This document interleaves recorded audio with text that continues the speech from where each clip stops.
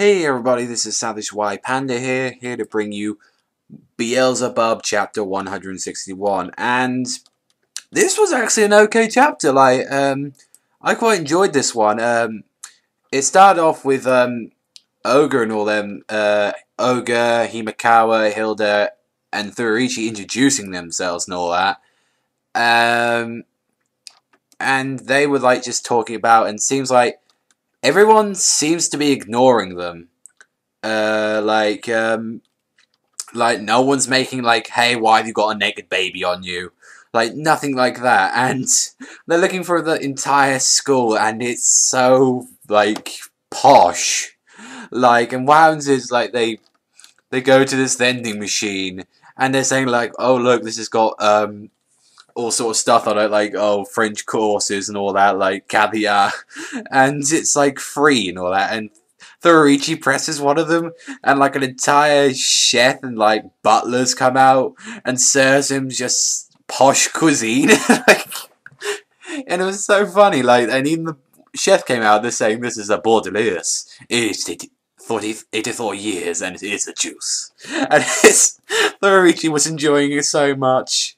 It was so funny, and what happens is like these guys talk to Himekawa, like these guys are like what he know from like his old when he came here last time. He's saying like where have you been all this time and all that, saying like, oh, I'm only here just for a little while to do some business, and saying what school did you go to as well. And they said Ishiyami, and saying that's hilarious, it's a scum school, just laughing like since they're thinking they're better than everyone, and like Ogre just wanted to whack him one, like, and he's like, and Himekawa actually stopped saying don't waste your time and all that, and what happens is like they start talking to Thorichi saying you're a delinquent as well, like, and you know, he's the thought he said, he's like, how is our food, is it good? He's like, yeah, very good, and he's laughing, and he smashes his face in the food, and Ogre just confronted him, he's like, that's it. And this guy pulls out a knife and he goes to slash him, and like he just dodges it barely. And he's saying like, he's like, follow us, Himekawa. Like, Mr. Kugayama wants to speak to you. Like, who's Kugayama? And he's like, why did you stop me, Himekawa? I could have flattened these guys like in 3 seconds flat. And it's like, the reason is because they use, I call this the posh boy tactics. It's like, since their families are very high influence, they can basically make your family get bankrupt or like out of business and all that, like just make them quit their jobs immediately, which is a real dick move, but is a clever way. Since they can basically take care of themselves, but if things get a little hairy and all that, they can just use their family's influence. And what happens is how they settle most of this, if there's like a fight club underground the school, it's called the Sandmarks FC Underground, and it's something sponsored by Kugayama. And what happens is like saying like the guy threatened Ogre in there, like, do you fancy a round in there, like I promise you won't come out healthy.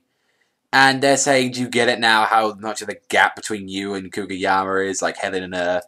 And the guy actually comes out himself, Kugayama, who, I like the look of him. Like, he looks interesting character. He comes around like two of the burliest bodyguards ever.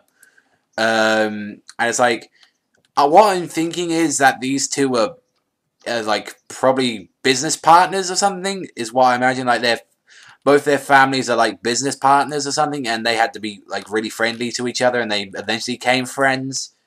However, probably something to do with money caused them to have a big separation in their life. I don't know. Like, this interests me.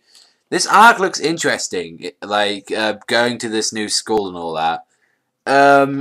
So yeah, I'm looking forward to this chapter and all that. Like, I'm looking forward to see what the connection between these two are.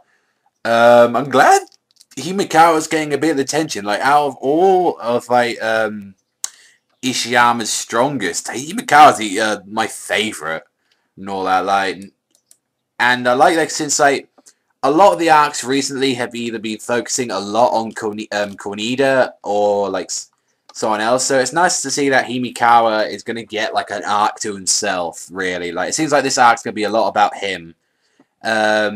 And of course, like, Ogre's just there to smash some skulls, and Hilda's there for the boobs.